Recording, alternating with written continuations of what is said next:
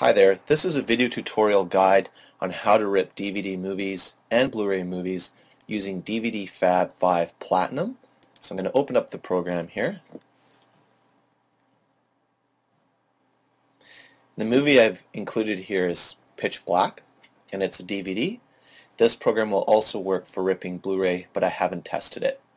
When you open up the program, it's going to show you all the different chapters that are part of the DVD and any hidden menus such as director's comments and extra features. And the very nice thing about this program is that it actually shows you which chapter or which part of the DVD you're selecting. It has a little preview box. So I'm just going to disable it here. Now I'm not going to rip the whole DVD. I'm going to go into the title and I'm going to change, just choosing chapter 2. So that way if I'm converting it's going to be a little bit quicker because I'm just doing a quick demo here. Now, in this feature window, before you start doing anything, is a variety of other things you can choose. On the top right here, you'll see different audio codecs that are included in the DVD. We're going to choose the first one, which is the AC3 5.1. That's typically standard in a DVD. And the nice thing is, if you are having a DVD from another country and you want it to have the subtitles, so for example, if you wanted to have the English, Spanish, or French, it will rip them as well directly to the actual output video file that will go on your Omnia HD. Now I don't want any of those, so I'm going to uncheck them, and then I'm going to choose making sure that my setting is set for generic. Don't choose any of the other settings, they're restricted. You can't get a resolution big enough for the HD. Okay, we're going to hit next. It's going to analyze whatever I selected. You'll notice it selected chapter 2 to 2. Okay, now we're going to have to change a few settings, so we're going to choose conversion settings. So I'm going to choose conversion settings here and click it. Okay, the very first thing you're going to do is we're going to change this, and I've played around with this program for a bit now, trying to find particular settings that work with the Omnia HD. You can choose AVI DivX, and you can also choose generic AVI XVID with the MP3 audio codec, but you cannot choose the generic AVI H264 or the MP4 H264 with the AAC codec. It just won't play on this phone. I'm not sure why. What I found actually worked is instead, where it says device generic, change it to Apple TV, because the Apple TV will have a much bigger resolution and you can choose from greater settings than if you're restricted to, say, the iPhone or iPod setting. Okay, next thing I'm going to do is you can name your demo to whatever you want here. I'm just going to leave it as Pitch Black. I usually name my file name and title the same.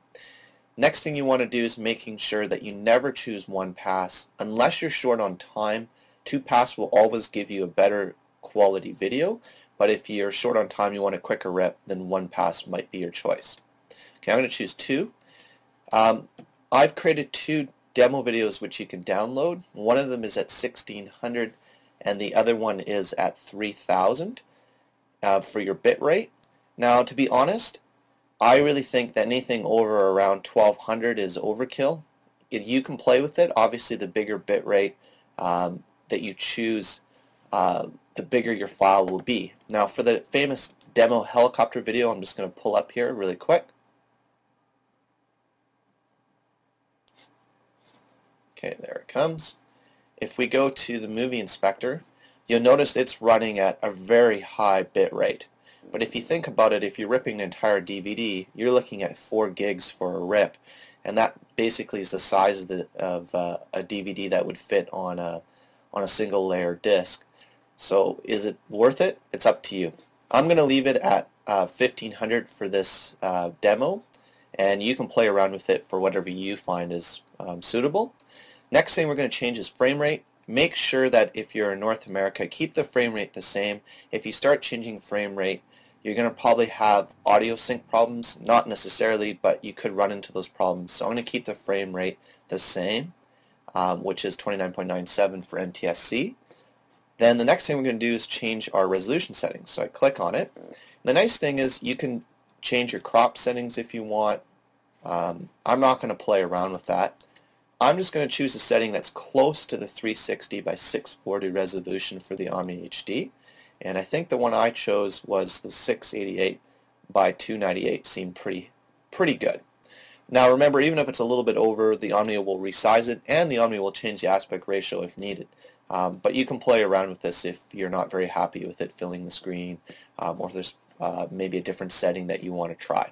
Okay, hit OK. The next thing you're going to do is change your audio. I'm going to choose 160, and I'm going to leave the volume at, for whatever reason it's boosting it, I'm going to put it back down to 100.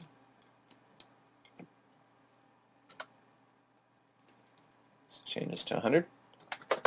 Okay.